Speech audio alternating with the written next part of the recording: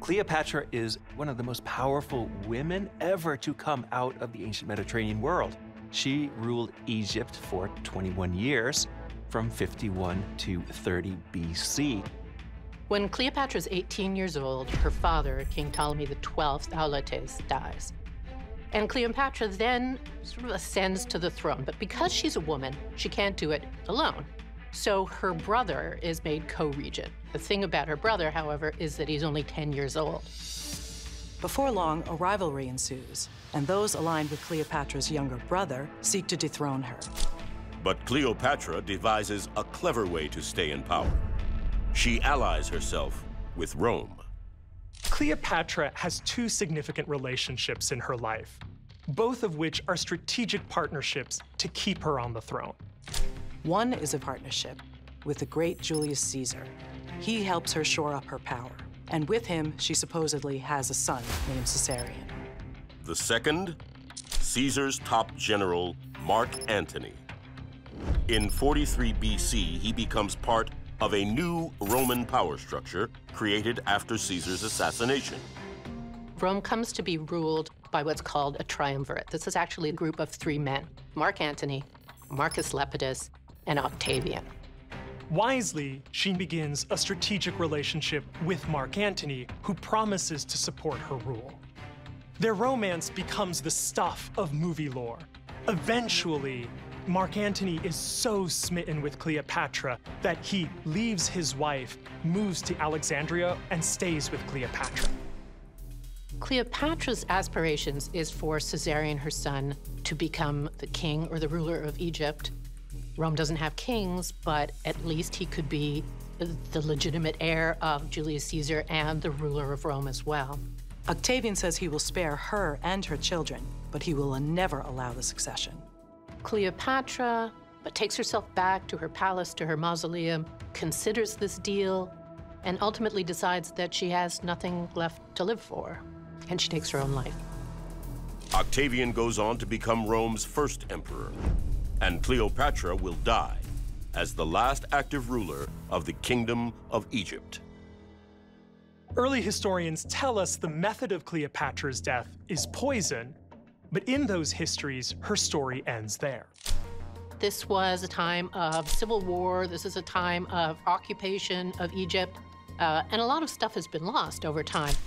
This kicks off an incredible mystery that lasts to this day.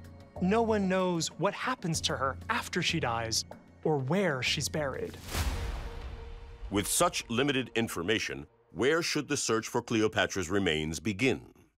Cleopatra has a mausoleum and tomb under construction in her palace when she dies. So it makes sense that the tomb should be the first place that we look. The challenge is, the tomb is missing. When Cleopatra's palace is found underwater by archaeologist Frank Gadio, he believes her tomb should be somewhere inside. The last place we know Cleopatra was when she was alive is her palace.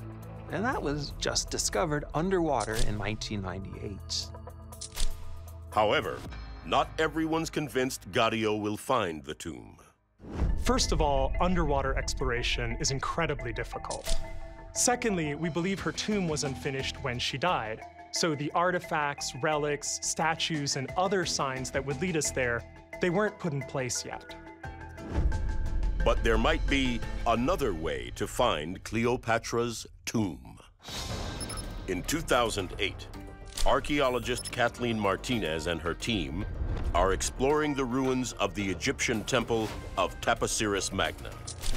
As they sweep the area with ground-penetrating radar, they suddenly see what appears to be a network of underground corridors. And these corridors lead to multiple chambers. Martinez believes that these are burial chambers. Martinez is not about to miss this discovery. She's going in herself. She has her team lower her down into the tunnels themselves. From there, she enters into one of the chambers, and she finds the head of a statue. And can you believe it? It's Cleopatra. She also finds a mask that resembles Mark Antony. It's extraordinary to think that other archaeological teams have explored this site and declared that there was nothing to find. when all these wonderful artifacts have been discovered. Next, Martinez and her team uncover hundreds of bronze coins.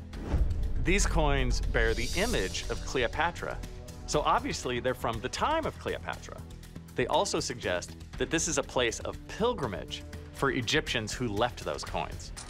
With each of these discoveries, the team becomes increasingly convinced that they're going to find the tomb of Cleopatra.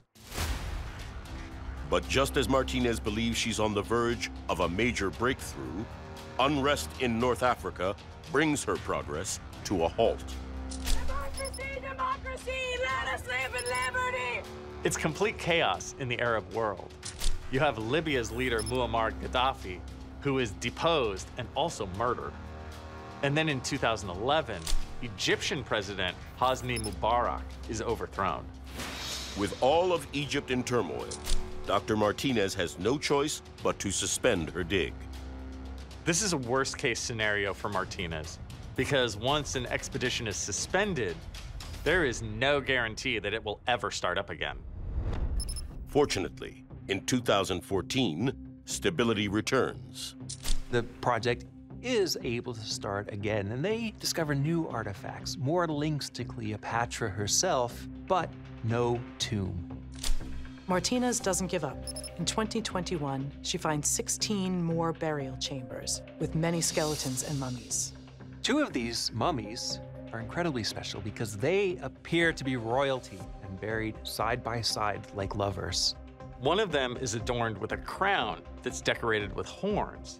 The other has gilded decorations that look like a wide necklace. Most importantly, the 2 mummies have golden tongues nestled in their jawbones. Golden tongues are a very important part of ancient Egyptian culture. In the Book of the Dead, gold tongues ensure that the deceased will be able to speak, eat, and drink in the afterlife. A crown, golden tongues, gilded decorations. This was obviously the tomb of no ordinary couple. Could these possibly be the mummified bodies of Antony and Cleopatra? The mummies are eventually x-rayed, and while it is found that they are male and female, no further identification can be made. Martinez concludes that while the mummies are promising, if this really was the tomb of Cleopatra, it would probably be much grander. But who knows? If Cleopatra and Antony had to be smuggled out at the last minute, maybe the tomb wouldn't be so grand. A year later, Dr. Martinez's team makes an even more exciting discovery. Recently, in 2022, Martinez's team found a long tunnel 60 feet underground. The tunnel is attached to a newly found temple of Isis that's part of the complex. This is where Martinez believes that Cleopatra and possibly Antony are both buried. If Cleopatra does, in fact, have a tomb, I think Martinez really is looking in the right direction, and what she has produced so far only strengthens her theory that she is looking in the right place. I think that this is a possibility, although there are a lot of possibilities out there. No matter what, the investigations at Taposiris Magna will give us more information than we had before. And it looks like it'll give us more information on the time of Cleopatra and hopefully Cleopatra herself.